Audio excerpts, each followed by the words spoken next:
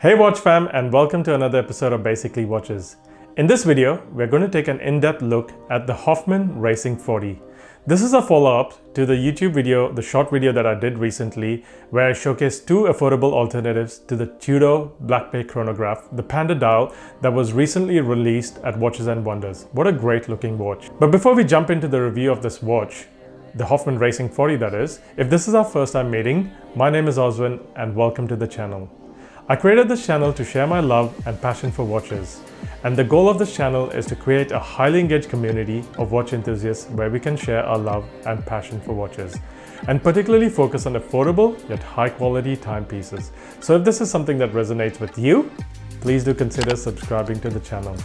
And to those that have subscribed to the channel so far, thank you. I really appreciate all your comments and your feedback. It really means a lot and it encourages me to keep going. If you do know other people, friends and family that love content like this, please also share this channel with them. And now, without further ado, let's flip perspectives and look at the Hoffman Racing 40.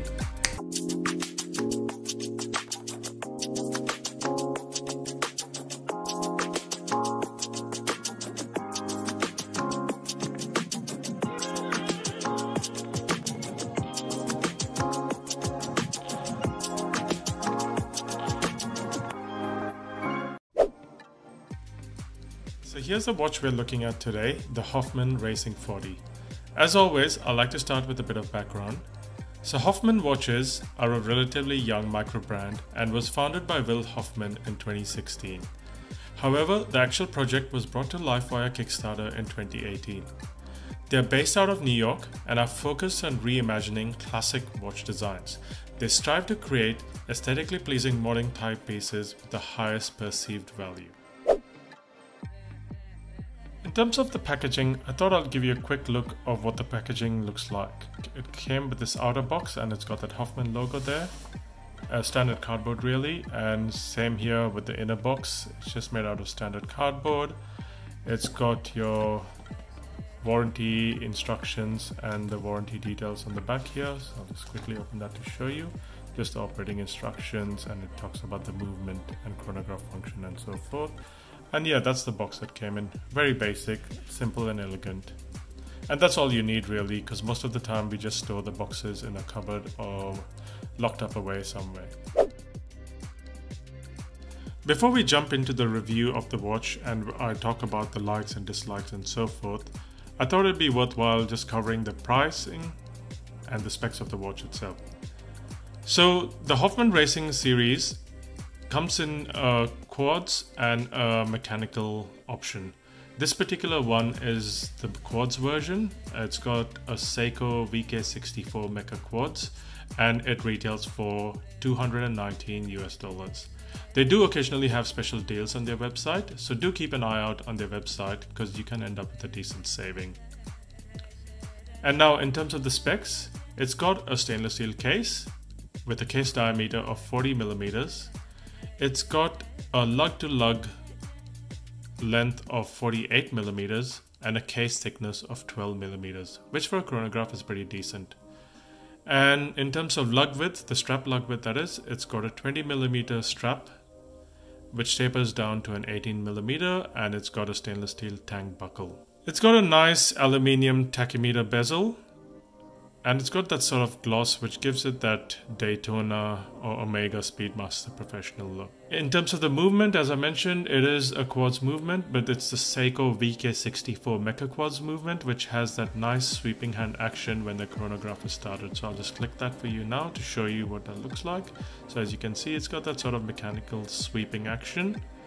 And if you stop it and reset the chrono to 0, it snaps back nice and clean, which is what I love about it. The case back, it's got a standard stainless steel enclosed case back, and it's got all the specs and features listed on the back. It talks about the model, serial number, water resistance, and it's got the Hoffman logo on the back there. I like that it's got the Hoffman logo on the crown as well, just the H logo there. Regards to water resistance, it's got a modest water resistance of 50 meters, and it comes with a 12-month warranty. Now that we've covered the specs, I thought it'd be a good idea to show you what the lume on it looks like. Let me quickly switch off the lights to show you what that looks like. So as you can see here, the hour hand, the minute hand, and the hour markers are all loomed. It's pretty dark in here, and it's still usable. You can easily tell the time. So how does this wear on the wrist? Well, here's a quick wrist preview to show you what it looks like on my 7.25 inch wrist. So let me quickly strap that on for you.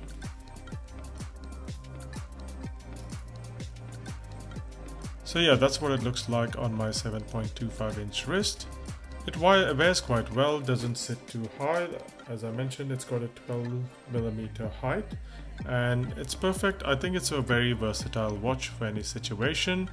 It's perfect for the weekend, casual gatherings, business environment, and can even be worn on a suit. I will do a wrist preview to show you what it looks like on a shirt as well. And here's what it looks like on a shirt. As you can see, it easily slipped under the cuff, so it can easily be worn on a suit and would look nice in a formal environment. What do I like about it? Well, for starters, for a $219 watch, it's got a lot to offer. It looks a lot more expensive than it is. It's aesthetically good looking. It's got a very balanced dial with the subdials evenly distributed at the 3 o'clock and 9 o'clock position. It gives it a nice balance and symmetry. And even the logo at the top and the minimalist water resistance at the bottom, it's sort of very clean and gives it that nice balance and symmetry that I was talking about. It's got a screwed on crown, which is a really handy feature, and it's even got a flat sapphire crystal with anti-reflective coating. To put it in perspective, even Seiko and Citizen don't offer sapphire crystals at this price point. The chrono function, as I mentioned, it feels nice and crisp. And I love the way the chrono hand snaps back to 0 when you reset it. It gives it that really nice mechanical feel. And that's largely attributed to that Seiko Mecha Quartz movement. One of the reasons I went for this watch is because of that sweeping hand action and sort of that mechanical feel that it gives. Another really handy feature is the strap. It's got these quick release spring bars, which makes strap changing a breeze and no special tools needed.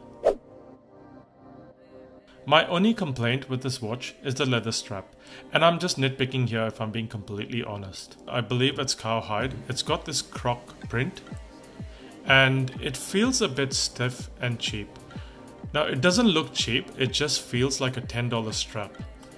But that's an easy fix given it's got a quick release strap, and with its 20mm lug width, you can easily upgrade this to a nice soft and supple leather strap.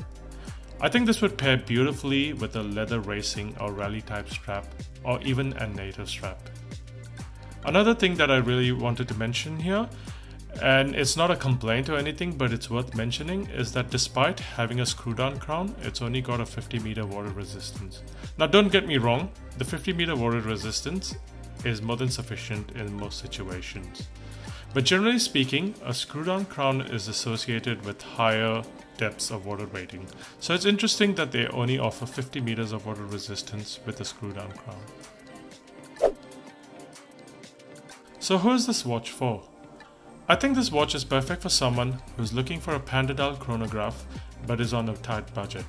It looks good, it feels good, and it's definitely bound to draw a bit of attention or curiosity, which can often be a great conversation starter because it's got that very Daytona or Speedmaster look. Hoffman watches offer this model in a wide variety of dial colors and variations. So if you want to avoid that Daytona look, you can choose a green dial or a yellowish dial like this one. They even offer a rose gold and yellow gold case option. Obviously it's not real gold, but yeah, it's something to consider if you want to avoid that sort of Daytona look. It's a really fun watch at an affordable price point and is much better value than some of the other fashion brands out there. So it's definitely something worth considering if you're on the market for an affordable panda dial chronograph. So that's pretty much it in terms of the review. I really hope you did enjoy this video. If you did, you know what to do. Smash that like button. Do it. Do it. Also, don't forget to leave a comment in the comment section below. I'd love to hear your thoughts on what you think of the Hoffman Racing 40. Is this a watch you'd consider buying? And finally, don't forget to stay tuned for part 2, where I'm going to review the Dan Henry Panda dial chronograph. This is the second watch that I recommended as an affordable alternative to the Tudor Panda dial chronograph. Until next time, bye for now.